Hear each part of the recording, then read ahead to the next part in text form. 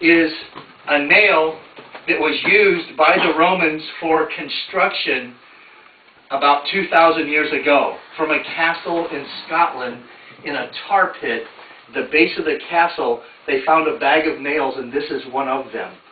And the castle was built around the time of Christ. So the nail I'm going to show you is possibly the type of nail that was used to fasten criminals on the cross in the first century. Now the nail would look like this. And if you examine it closely, you can see that this is homemade. The top of it, because it's so old, has been rusted, and it's much, much smaller. But you know, the Bible said that not a bone of him would be broken. And if you think about it, the nail would have to be something like this.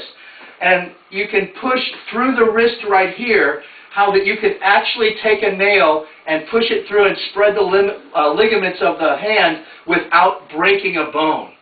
And so there they would nail the criminals to the cross, the hands and the feet. There were 4 Roman soldiers, one to hold the feet, one to hold the right hand, one to hold the left hand, and one to hammer the nails. And then they would hold the criminals down as they would fight and spit and curse God, and they would nail them to the cross. But when it came to the Lord Jesus, these soldiers knew it was much, much different when they nailed him there. He was giving his life. He says, "No man takes my life from me. I give it up of my own accord." He was willing to die for you and for me. And so he would, as it were, lay down. And with the terrible anguish of the nails going through his hand and through his feet, I'm sure he would scream out and wince. And yet the Bible says he kept on saying, "Father, forgive them. They know not what they do. Father, forgive them. They know not what they do." Once a criminal was attached to the cross, they would take and they would lift him up, and they would drop the cross down into a socket in the earth. So that when it would drop down, all the weight of gravity, the weight of the body would come down, and the nails in the hands would be there, and they would have to bear that weight, and in the feet. And their legs would be bent so that they could pull their body up, and they could fill their lungs with air, and they could breathe. And that's how they would do it. They would pull their body up, and the way they would struggle and breathe to take breaths would be to lift and to fill their cavity of their lungs up, and then they would let it back down. And they would pull again and lift it up. And there is where the Scripture says he kept on saying, "Father, forgive them. They know not what they do. Father, forgive them. They know not what they do." And here the very energy of the Lord Jesus was going out in love for the very ones who crucified him. Well, tradition tells us that the women of the city hated the horrible, horrible crucifixion and the screaming out of the criminals as they died. And so they developed a concoction that was used as a pain reliever. It would be myrrh and gall. And they would take and they would put it up on a sponge. And they would take it and they would offer it to the criminal as he was dying on the cross, and he would be able to have a pain reliever. So it would relax his body, similar to what we use today when we use morphine to kill pain. And so they would get that into the vinegar and gall, and they would put it to his mouth, and the criminals would take it in, they'd say, "More, more," and they would take it in and take it in to get that pain to relieve, and finally their body would just drop limp, and they wouldn't have the pain. But when they brought that to the mouth of the Lord Jesus, it said he would not take it. He wouldn't take anything that would take away the pain. He would go through with full consciousness all of the pain that he would have to suffer in order to pay for the sins of mankind. And so as he hung there on that cross, he was there for 6 hours. From the 3rd hour, which would be 9 a.m., until noon would be the first 3 hours. From noon till 3 in the afternoon would be the second 3 hours.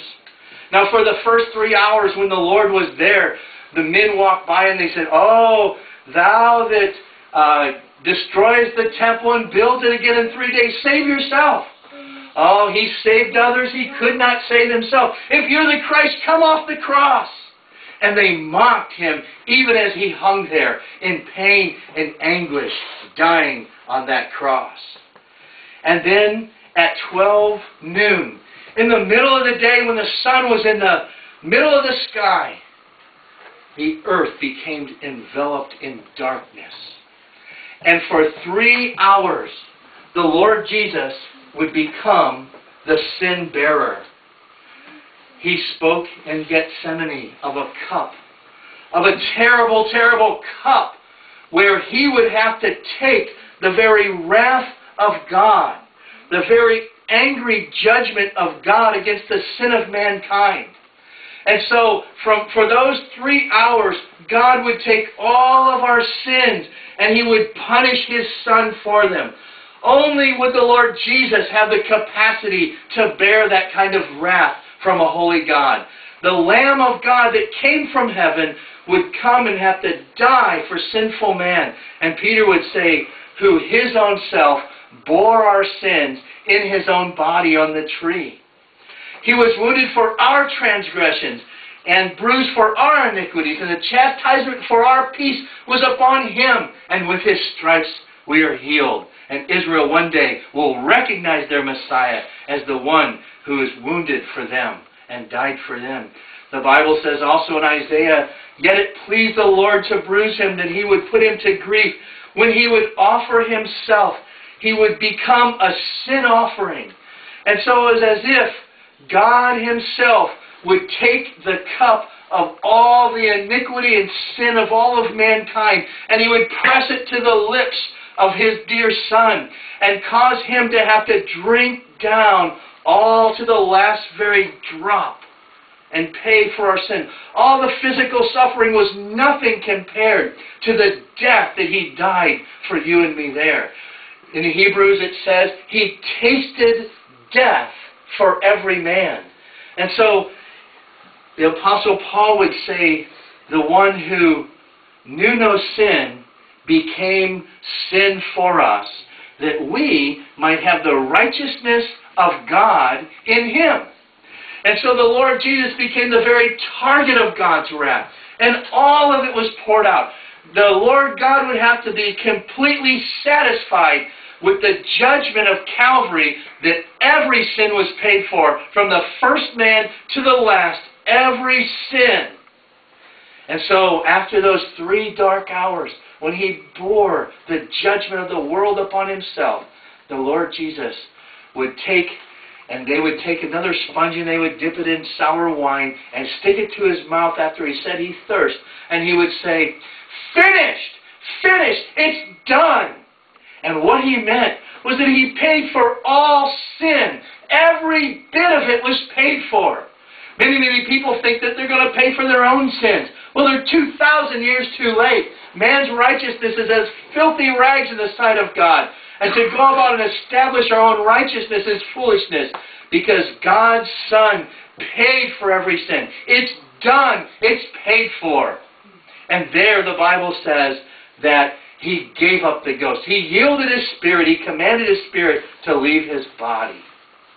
Well, as He was hanging on the cross, because it was preparation for the Passover, they asked Pilate if they could remove the body. Now, Pilate was very surprised. Sometimes people would actually linger on a cross for days and days, and yet, within this one day, Jesus would die. And so the soldiers were commissioned to go out and to break the legs of the criminals. And so what would happen, if you could grab that for me, is that as the criminal was attached to the cross and he would be pulling himself up to fill the cavity of his lungs with air, they would come along with their spears, and they would take the butt end of the spear and they would smack it across the legs, breaking many bones in the legs. Now, when those bones were broken, their body would fall limp, and they would actually suffocate and drown in their body fluids as they filled their lungs, and that's how many criminals would die.